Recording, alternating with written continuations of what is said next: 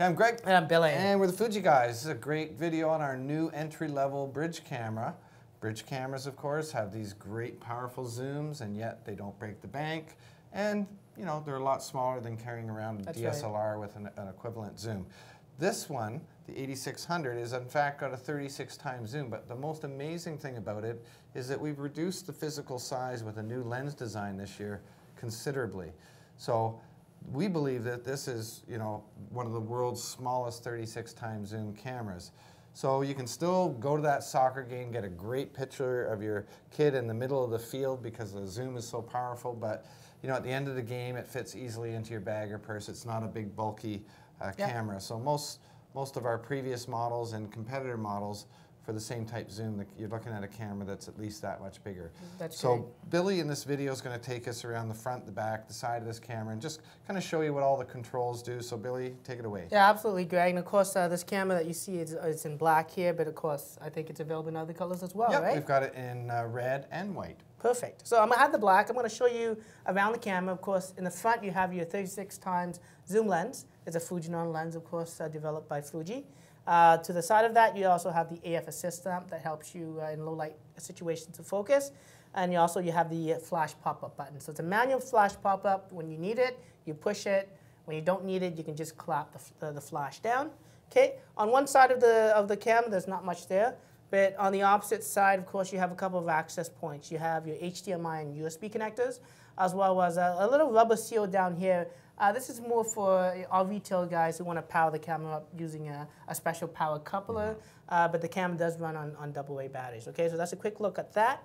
Looking at the top of this camera, you have, of course, the two straps left and right to obviously carry around with you. It's included in the package. You got your shutter release button. And again, like I said, you push halfway down to pre-focus and lock the exposure. And fully depressing the shutter button will, of course, take the picture. You have your on and off switch. Just hold it down for a few seconds to turn it on and turn it off. And you got your telephoto controls, so you can zoom in, zoom out by sliding left and right. You got your standard mode dial that we usually offer, and one of the great things about Fuji is that we continue to give you, some of the manual controls that you find in higher priced cameras. Things like aperture and shutter controls, and even phone manual. You have that there. There's even an SR auto mode that auto detects the scene, determines what the best exposure is, the best color is, and gives you the optimal picture settings. There's also some other cool features like the advanced. But of course, you'll learn more about those in our top featured video where I actually go through some of these features. So stay tuned for those, okay? You also have on the top your, microphone. So it does record HD video, which is great for this. And I guess that's it for there. On the bottom, this camera takes AA batteries. I know a lot of guys prefer the lithium batteries, but personally, if you're traveling with this camera, you forgot to charge the batteries, AA's are convenient. Yeah, and you get a good set of rechargeable AA's, we recommend. Absolutely, and of course, below that, you got your standard tripod socket. So if you're out there, you're using the zoom, don't forget to bring a tripod with you to help keep the camera steady. Of course, the camera does offer image stabilization on the lens, so that's also going to help you with that, okay? Looking at the back of this camera, again, you got this beautiful LCD screen here. You got an LED light on top that kind of just tells you when it's writing to the card. So the camera does use an SD card. I highly recommend if you're doing HD video, you're taking a lot of photos, especially on vacation, get the biggest card and the fastest card that you can afford, okay? You got a little grip here. You also got the one dedicated HD video button. It starts recording for the video, so you don't have to fiddle with the controls to be sure when you want to shoot videos. Very easy to switch back from as a video camera to a still pictures camera with that one just by video. Pushing that. The directional pad is like standard with most Fuji cameras. It allows you to navigate the menus. You got macro controls, so you can do close-up macro shots. And this is what's great about this camera, is that this 36 times zoom allows you to shoot wide angle, full telephoto, and then go up and take a picture of very close-up shots, whether it's your stamp collection, coin collection. So even, if you have a nice garden, you want to take pictures of flowers. And the great thing with the macro function is that you can zoom fully out and also enable the macro to get close-up of shots like bugs, where obviously if you get too close, they fly away. So it's a great option to have. And even great for pictures of young kids.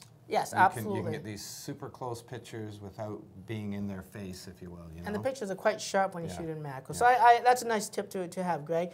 Pushing up with the directional pad, of course, doubles up as a delete button in the playback mode. And during the shooting mode, it allows you to do an instant zoom, or what we call instant crop. So it gives you the scene in its entirety, and it gives you a frame box. And when you take the photo, it crops it to that frame, and it allows you to really anticipate action coming into the scene and allow you to give you better framing. And that's a nice little feature to have and to try out. You got your flash controls, you got your self-timer function buttons here, where you can, obviously do self-timer by putting it on the tripod. You got your menu OK button that allows you to confirm some of the settings. And like I mentioned earlier, the directional pad allows you to navigate the menu system. The playback button toggles between, of course, shooting and going back to reviewing your images on the back of the screen.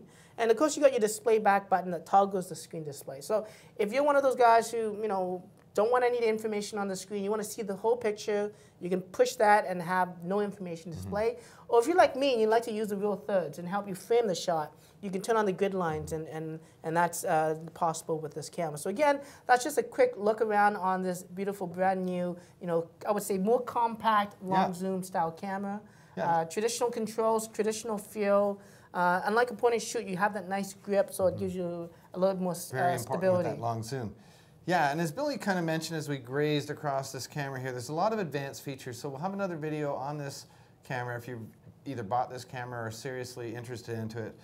I'd recommend watching the next video, and he'll go into things like how to shoot the panoramas and using the macro and some of the other different features he mentioned today. So check out that video. In fact, subscribe to our YouTube channel and check out more videos. And follow Billy on Twitter. Until next video, I'm Greg. And I'm Billy. And we're the Fuji Guys.